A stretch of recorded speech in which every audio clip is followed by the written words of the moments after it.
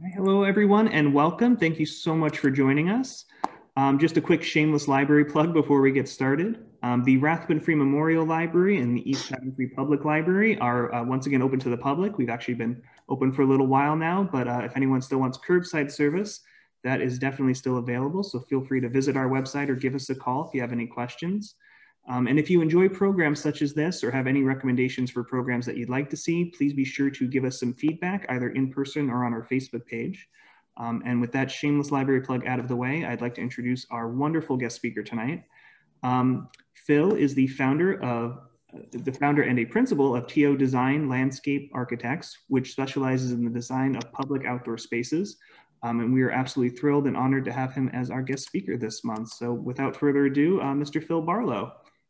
Thank you, Michael. Yeah, I'll also say I'm a 25-year resident of East Haddam with my wife, Dawn, my dog, Molly, and our two sons who have since flown the nest. So I've been looking at these pieces of artwork for about 25 years now, so it's a great opportunity to learn a little bit more about them. What we'll be looking at are the Soldiers Memorial, sometimes known as the Civil War Memorial, Nathan Hale bust, General Joseph Spenser Memorial, the sculpture Working Together by Heinz Wernicke, and then a few miscellaneous pieces around town, a lot of which are a lot of fun. So from the Sphinxes of ancient Egypt to the equestrian statues of Greek and Roman times, to the ever-present obelisks, to the Gateway Arch of St. Louis, to Lincoln Memorial and the larger monuments that we know, humankind has been memorializing ideas, people, and events. And our town of East Haddam is certainly no exception. We have several memorials and public art pieces that are certainly of note. And we'll start with the Soldiers Memorial on the Moodus Green, something that we all pass, if not daily, certainly very often.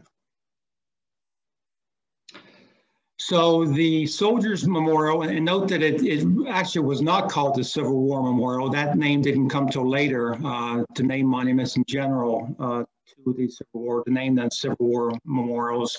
They were generally named Soldiers Memorials, and that was a tribute to the people of the community that served in that war. And if you think about it, war memorials were not common until the Civil War.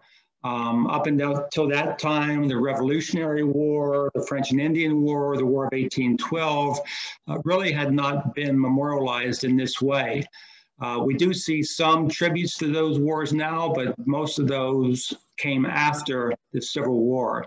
And we'll look at a couple tonight that are from the Revolutionary War. But again, the Civil War really started the movement to memorialize those who served their communities in the nation.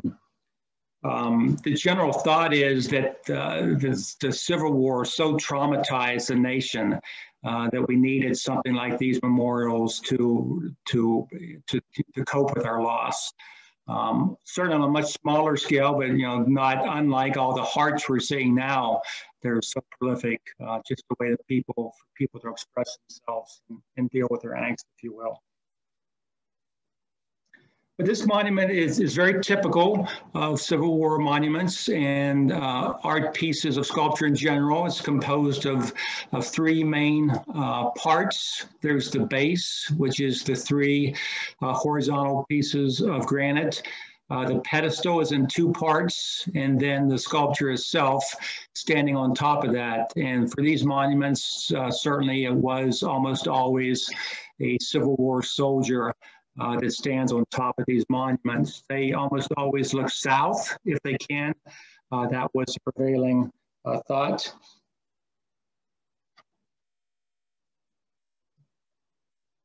And if you get closer, you can read the inscription. And the inscription is, in honored memory of the brave defenders of our country in its hour of peril, 1861 to 1865, erected by Charles Miller and his wife, Eliza Wheeler Miller. And looking at the sculpture itself, this would have been carved out of a solid piece of granite. Typically, these weren't done by artists, if you will, but more by artisans. And often they were monuments as in grave monument makers. This one was made by a company in Hartford that is still in business and still making burial memorials. Around the base of the sculpture, around the base is the name of the 4 major battles that presumably East Haddam residents participated in: Gettysburg, Antietam, Appomattox, and Petersburg. And all but Gettysburg have the names of the soldiers, and that certainly there were men at that time that did participate in those battles.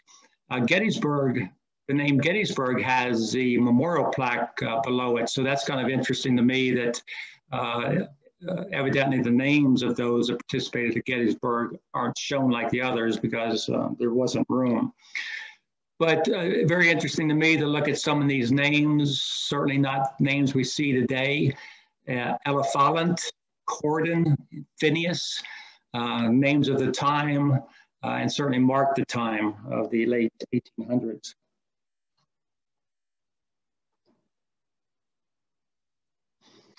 Eliza Wheeler left money in her will for a war monument, Civil War monument to be established.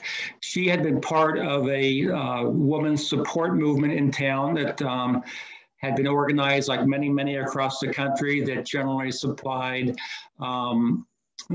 materials, clothing, food to soldiers, kind of a beneficial organization. That were, again, very prevalent in the Civil War and certainly very effective. But what's fascinating is that she not only gave the money for the monument, but she stipulated that it looked exactly like the one in the Wilbraham Mass. And if you look to the image to the right, that is actually the one in Wilbraham Mass. And so at a quick glance, they're identical, but if you look little closer, you can see that they do have some differences, but it's essentially the same monument. What her connection was to Wilbraham Mass, I don't know, but she did, again, stipulate that she was giving money to erect a very specific monument.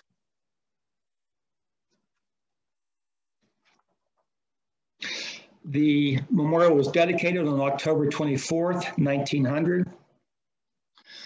Now, reading about the monument, I read that the one in Wilbraham had cannonballs on all 4 corners. And you can see the one cannonball on the right corner there that still survives. Now, further reading, I discovered that the one in Moodus, presumably the one in Moodus, also had these cannonballs. But the story goes that, quote, schoolboys dislodged them and rolled them down the road into the stream. So that's a great story, but lo and behold, when I climbed to the top midpoint of that monument and looked, there had been cannonballs there. You can see where they've been displaced. So I thought that was a fascinating piece of history to come upon. The company that carved the stone was the Stephen Maslin Company in Hartford. They're now known as Zito Monuments, certainly a still well-established and prolific company. Made of Vermont bar granite, B-A-R-R-E. And the bar Vermont granite is the granite that we see everywhere pretty much. It's our curbs, it's buildings, it's our monuments, but a very common type of granite. I talked about how prolific these monuments were across the country and certainly in Connecticut. Connecticut has 169 towns. And 163 of those have a Civil War monument of some type or another. Many towns have 2 or 3. Some towns, cities will have a monument, a general monument to the war, and then specific neighborhoods will have memorials to inhabitants of that neighborhood that fought in the war. And typically they are a soldier on a pedestal. This is one down in Norwich, all very, very common in styling. And again, they were pretty much mass produced. And so they're very readily available and not a high price. Also on the Moodus screen are several other war memorials. This one in particular is striking. This is called the Roll of Honor, and it memorializes World War veterans from the community who fought in that war. And notice it doesn't say World War I. And as you can imagine, after the First World War, people couldn't imagine another one. So you'll see memorials of that war, generally memorials to the World War. But this is a very beautiful plaque. It's set within a granite slab. Probably wasn't designed by an artist of sorts, but more by a craftsman. These tablet makers, these bronze foundries would have people on staff who could design and lay out these plaques that would be available to communities.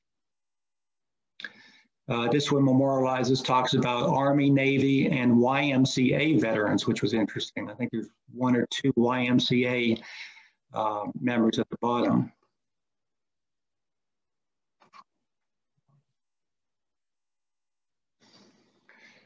This is a newer monument that honors all veterans of all wars from the community.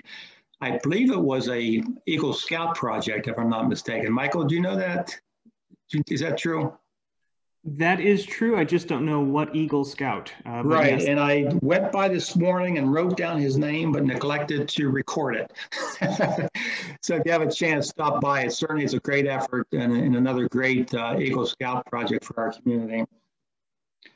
In the front of the green is a newer sign, basically a sign board that memorializes Gulf War specifically. And that's the inset photo that you see.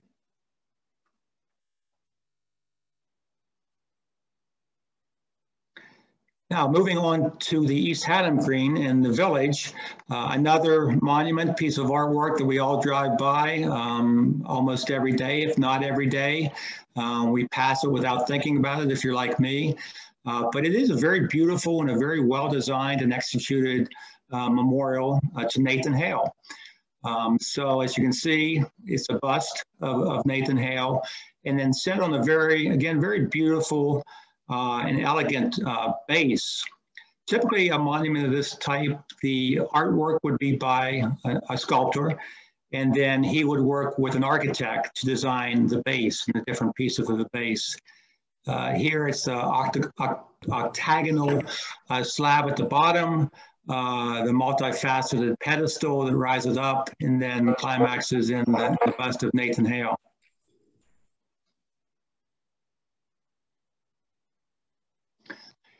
As we know, Nathan Hale taught in East Haddam, 1773 to 1774. He wasn't particularly happy. He talks about in letters to his friends about the remote wilderness known as Moodus. So he was a young man, and I'm sure that in the late 1800s, or excuse me, 1700s, Moodus wasn't exactly an exciting place for a young man. There's records of his friends writing back to him and basically ridiculing him for, wasting his life away in the wilderness of Moodus.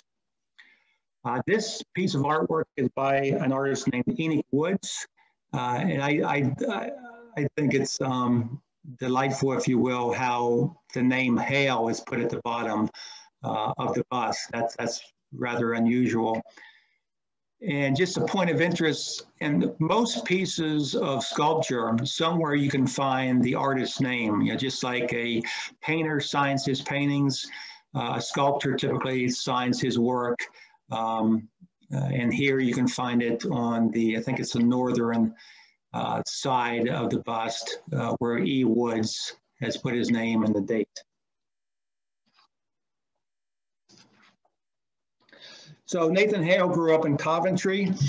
He's a Connecticut native, born and raised in Connecticut. He went to Yale University and then came to the backwoods of Moodus immediately after graduation, spent that one winter went from Moodus to New London, where he taught for another year, and then joined the Army in 1775.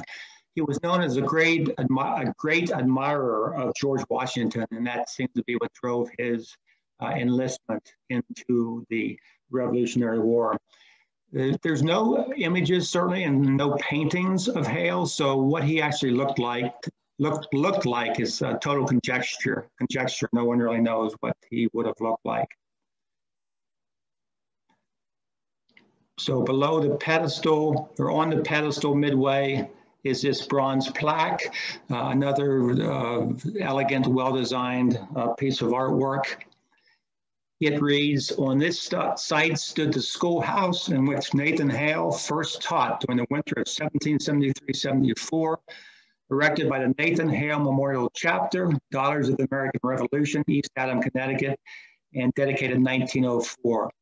So the Daughters of the American Revolution funded and arranged for this sculpture to be on our green. It was actually dedicated on September 22nd, 1905, and again, a gift from the American Daughters of the American Revolution. And another fascinating piece of history I found in my research, for years and years, and I'm not sure when it ended, but the Daughters of the American Revolution gave a Nathan Hale Award to the, quote, manliest boy in the school system. So evidently that was quite an honor at one time.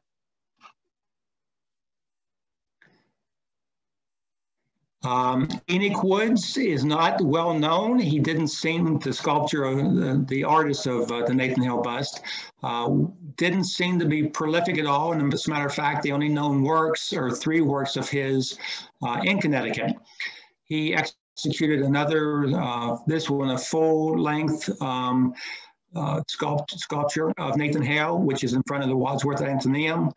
And then he also has a piece of artwork, likeness of Thomas Knowles, who was a Revolutionary War soldier, in front of the state capitol, or on the state capitol grounds. And these monuments join many, many others across the United States. As we know, the nation is captivated by the story of Nathan Hale. There are memorials and sculptures of him from Chicago to Coventry, Connecticut, to Yale University. And once you start looking, it's kind of fun to see these really prolific everywhere.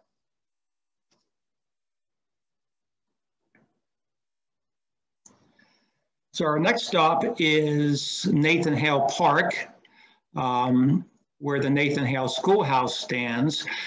But on this piece of property, we have the Major Joseph Spenser Memorial. So Joseph Spenser was a Revolutionary War general. He grew up in Billington, lived his life in Connecticut, and is buried in Connecticut.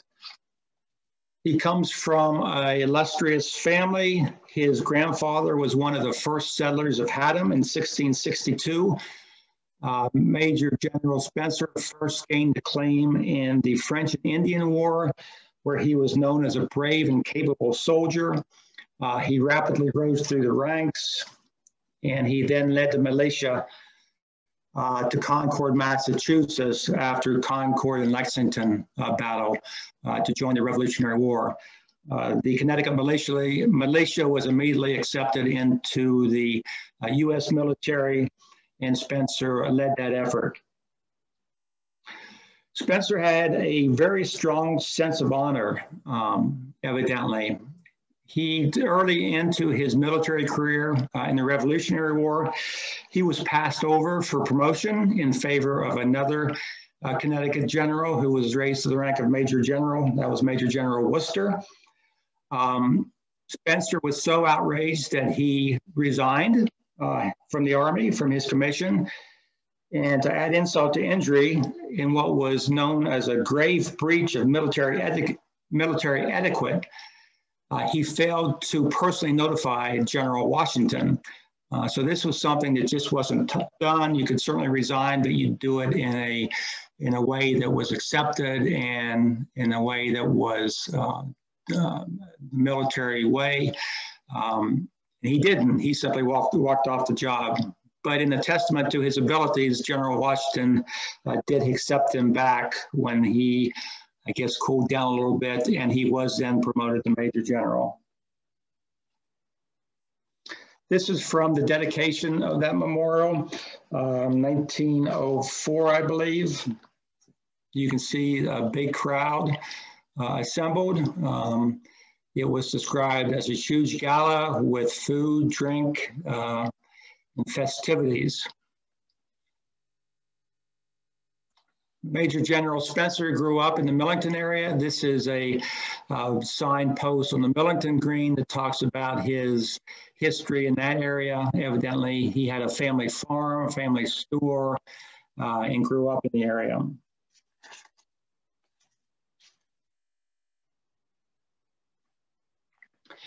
So the memorial itself is, to me, kind of awkward.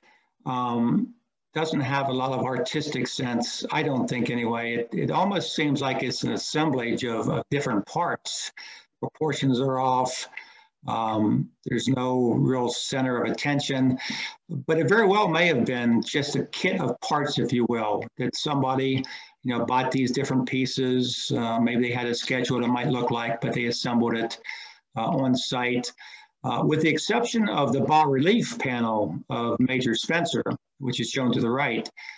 That is a work of art that some artisan had to make, and that's inserted into the lower panel. As you can see, there's an eagle at the top. That might have been, again, an off-the-shelf item, something that could have been ordered from a foundry, and not a specific piece for this, not a unique piece for this memorial. Spenser did meet with further controversy further on in the war. He was ordered to launch an attack in Rhode Island, and he refused. He refused to execute that order. It was said that he just felt like they didn't have a chance. His men would have been massacred, and there was no need to execute that attack. You don't do that in the military. There was an inquiry. He was censored by Congress. Being a proud man that he was, he demanded an inquiry, didn't accept the censor. During the inquiry, he was cleared of any wrongdoing. It was found that it would have been a disaster if he had executed the attack. But nevertheless, Spenser, at that time, he did resign and not return to the military. After the war, he became a Connecticut politician. He served in the Continental Congress, and he later served as a senator from Connecticut. And he died at his home in Millington.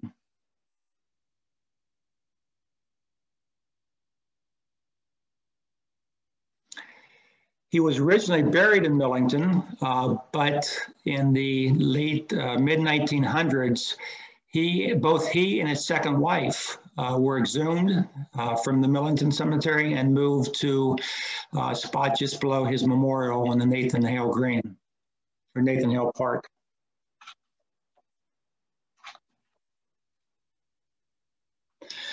The memorial itself came about as a result of the efforts of another esteemed East Haddam resident, Senator Morgan Buckley.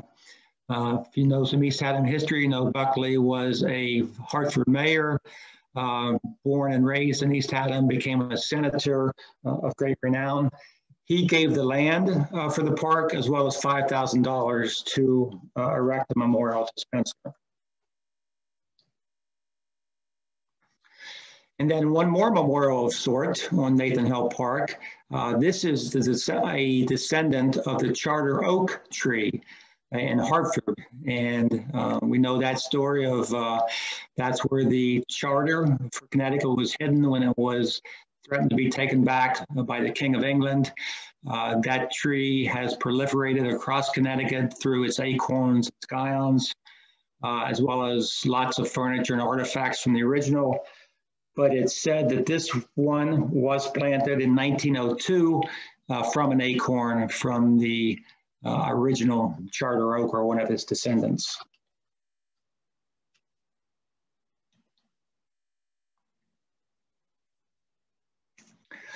So we'll move next to Old Town Hall, one of my favorite pieces of sculpture. This is Working Together by Heinz Warnecke. And I took this shot just to show the context, looking from the cemetery to Town Hall, Old Town Hall. You can see the Working Together sculpture right in front. We'll see some detail of it in a minute. It's not a big piece of artwork, and I've always wished maybe it could somehow be displayed a little bit more prominently. It kind of gets lost in the lawn out there, but it is a major piece of artwork by a major 20th century artist.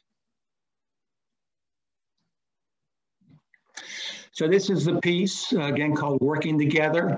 It shows 4 men moving a boulder, and I guess the message we get from this is that by working together, 4 naked men can move a boulder that 1 man perhaps could not. So people often find it incredulous that there's 4 naked men in a sculpture in front of Old Town Hall. It is a little unusual, and of course there is a story to that.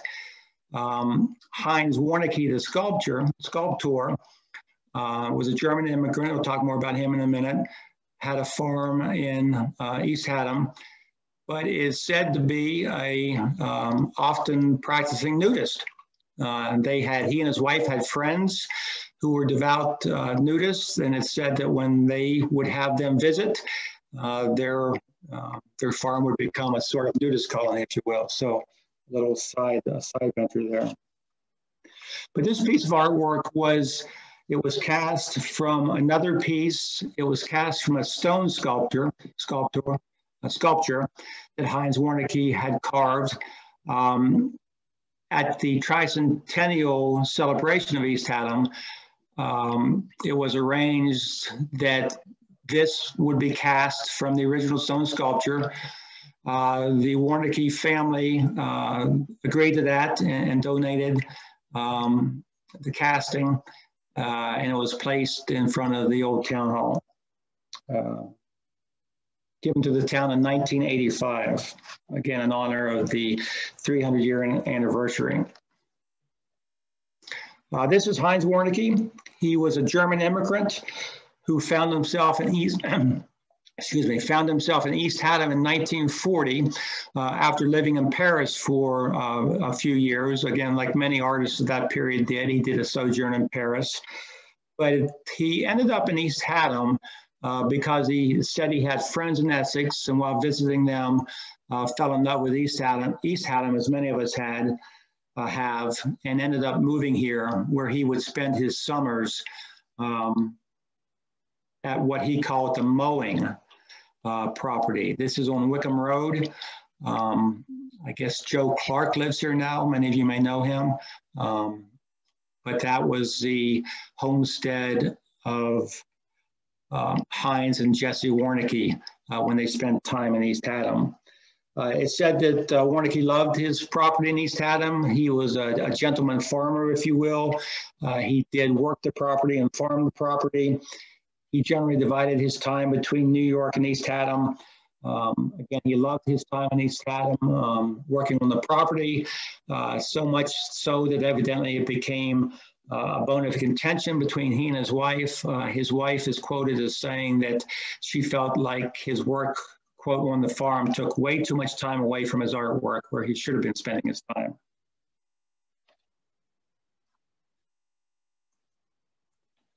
Warnecke was a direct carver, so he would cast stone directly from a block of stone, much like this, one of his most famous works, the Nittany Lion of Penn State University. So if we have any Penn State graduates out there, you'll certainly recognize this. It's become the symbol on all of the Penn State swag, the Nittany Lion, which was done by Heinz Warnecke. Another piece by Heinz. This is at the Philadelphia Zoo. This was carved from one huge piece of granite, and hopefully you can see it's a mother elephant with her sow in front. An entire piece was one piece of granite. It's said to be the largest monolithic sculpture in the United States. as a sculptor of animals and people, and a realist, if you will, Warnke was fighting the times and the styles of the times. In the 1940s and 50s, sculpture and artwork was becoming more abstract expressionist, like these sculptures of Henry Moore. So, Warnke was kind of an outlier and still doing direct carving and very realistic sculptures. He does have a piece in lime. This is Lime's World War memorial. It's said that it's hard to find. It's buried, not buried, but kind of in amongst some vegetation, I think, on the grounds of the town hall. I've never seen it, but I do want to get down there and try and find it. But I have read it. It's a little hard to find. Some other pieces by Warnke, Philadelphia. In Philadelphia, the one on the left is The Immigrant, and this was especially noteworthy for Warnke, as he himself was an immigrant from Germany. And on the right, a piece of artwork at the National Cathedral called The Prodigal Son, highlights that story. And this was said to be one of Warnke's favorite pieces of art, and one of the ones that he enjoyed executing the most. He also carved the entrance to the National Cathedral, the South Tympanum, and that is the artwork above the doorway. A very elaborate piece of art, and again, quite an honor to be in the National Cathedral. That speaks to Warnke's renown and his reputation. And you may know right here in East Haddam at the Historical Society, we have his original mold for that piece. This is in the edition which was built specifically for Warnke's artwork, and this cast in particular is huge. It's maybe 20 feet tall by 20 feet wide, and quite a spectacular piece of artwork if you get a chance to see it. And it's a great display on Warnke's life. There's lots of his tools, a lot of history about his life and other things. And his last piece is actually the marker at his grave, at he and Jesse's grave, who were buried in the Congregational Cemetery across the street from Old Town Hall.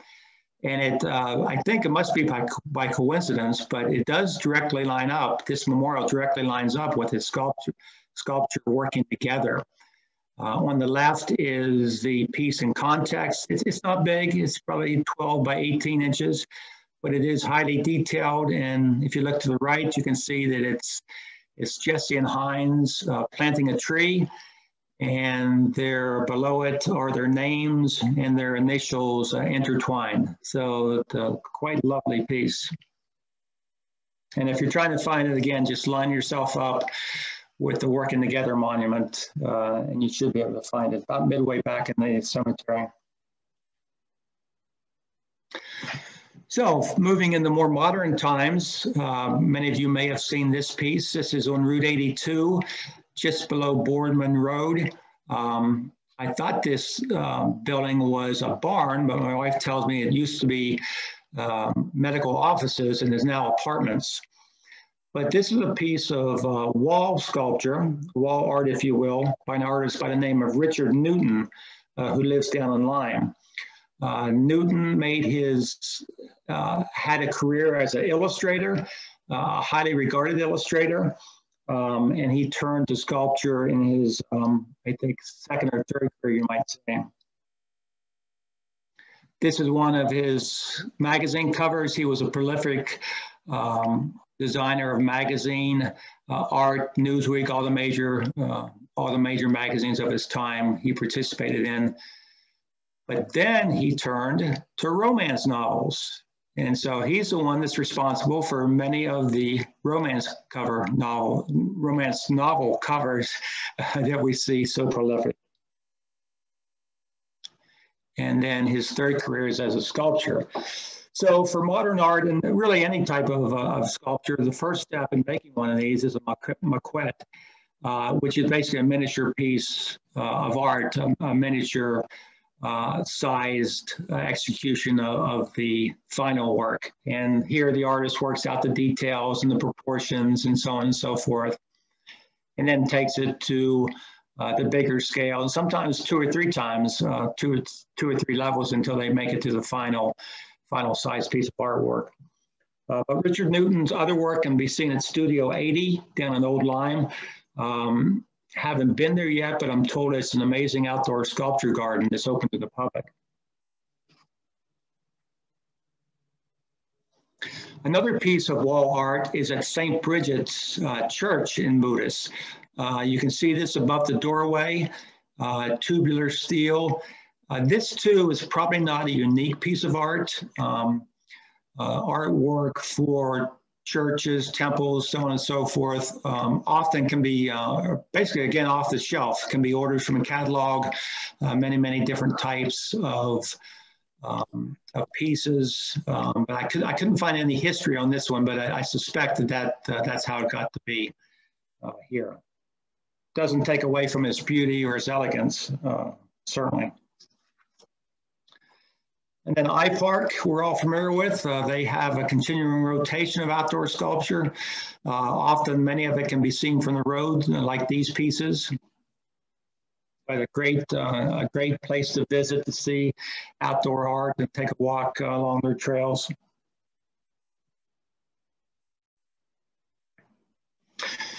And I think certainly the cemetery memorials qualify as art. Again, maybe not by an artist per se, but certainly by an artisan. I think this is a very charming piece. George Comer's memorial in the Smith Road Cemetery. And so this piece in front, if you know Comer, you know he was a mariner, a sailor of the South Seas, and an explorer of his times. His grave, this is the memorial stone, his gravestone in back simply says, George Comer, Master Mariner. I think chainsaw art certainly qualifies as public art as well, and we have a lot of that in East Haddam. Both of these pieces are on Smith Road.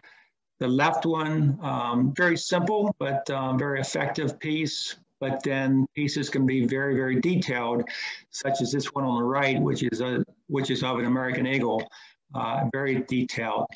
Chainsaw art became a thing in the 1950s, and it's been popularized since then. There's competitions for chainsaw art. The making of these sometimes become a performance art type of event where the chainsaw artist will produce the artwork in front of a crowd. And then we have many pieces of vernacular art around town, the fun pieces like this fish on Boardman Road, very whimsical. The cow in front of the shag bark with the attendant sheep. Just kind of adds to our daily lives as we pass these by and appreciate them and maybe get a smile or a chuckle out of it. Vintage signs have also become a type of artwork, and we see these around East Haddam displayed on old barns and pieces of property. This one from Goodyear Tires, and the symbol in the middle is of the winged foot of Mercury. So I've never known that. You see these things every day and never really think about it, but that came about because the founder of Goodyear Tires had a figure of Mercury in his vestibule. And the story goes that when they were coming up with the logo, they looked around and they saw this winged foot and they thought that would be perfect for tires. And then last but not least, today we have a proliferation of hearts around town everywhere you look, everywhere from tree stumps to the side of barns to simple pallets, an expression to the community. Certainly, I think that's public art, public memorial, and certainly a sign of our times. And I know I'm happy to see those, and I hope they continue. So that's not what I have about public art, sculpture in East Haddam. Oh, thank you so much for that, Phil. That was incredible. It's really neat to get the kind of the background and the history of the things we see every day.